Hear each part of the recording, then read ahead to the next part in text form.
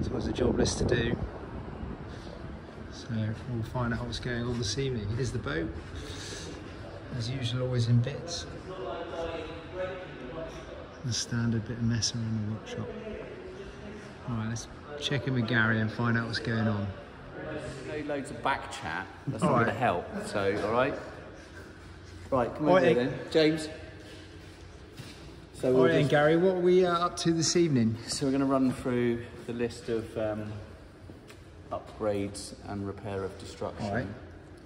So we start with the broken bits, I guess. Yeah, so not only was the prop shaft broke, but there's obviously the consequentials that we have to think about, that maybe there's going to have damaged other stuff. And we've got cows coming up, so we really want to make sure that we've got everything covered. Valve clearance, compression checks, and camera. So am I right in thinking we broke a prop shaft, UJ? Yeah, and we properly over revved that engine for a split second, like 9 grand by the look of it. So there's a chance, although I have run it up yesterday and flushed it through, everything sounds okay, but sounding and checking are 2 different things. So that's tonight is visual checking the cylinders for any marks, that valve contact, valve clearance, compression checks, make sure we haven't got any bent push rods, things like that. Oil filter analysis on there, and the same with the gearboxes. So drain the oils, check the filters. Same on the drives, see if we've sorted out the water ingress on the starboard harnessing that we had. Yep. And that there. Fuel-wise, we need to try and work out how much fuel we used on, you know, the distance that we covered, so that we know that we got enough for cows, because we did change the air fuel ratio a little bit leaner because we were running a bit rich, so hopefully it's a bit better on fuel. All right.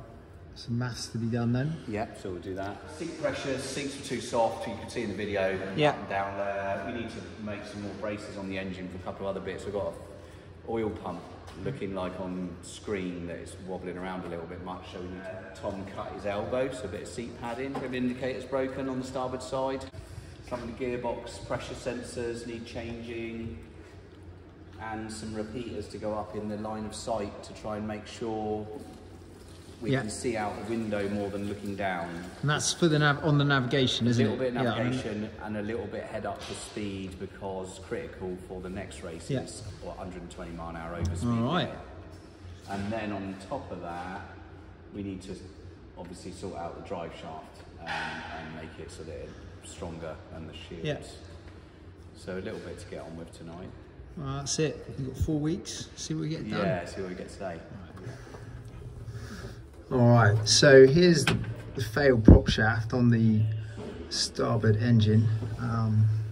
What looks like it's gone is the yoke's actually shattered.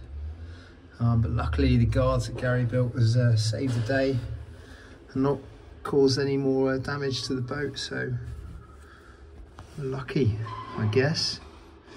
Anyway, on with the fixing.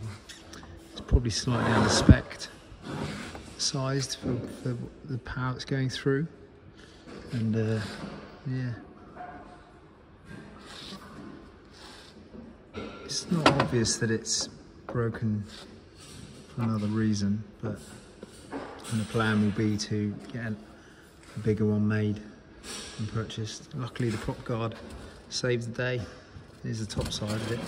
Wells are broken, I'll have to make a new one.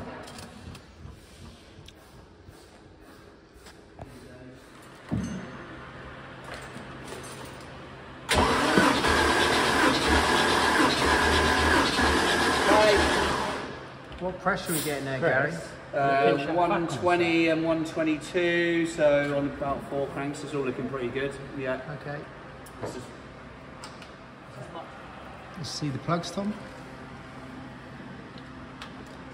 So a little bit rich. But at least they're even. Yeah, but we ran this engine in on idle, so it's done 30 miles on idle. Didn't really get. These ones look spot on, so we're hoping. Jesus. Never safe in the boat. These ones look spot on, and obviously this engine was shut down from flat out. So hopefully that one's the same once it's actually.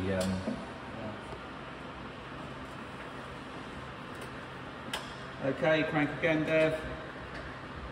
Fingers.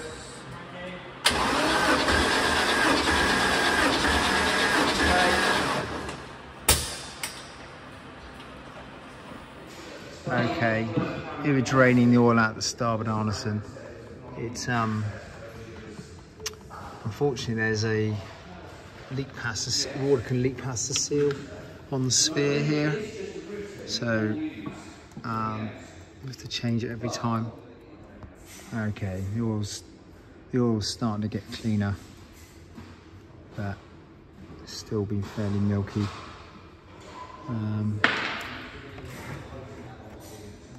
Oh well, part of racing.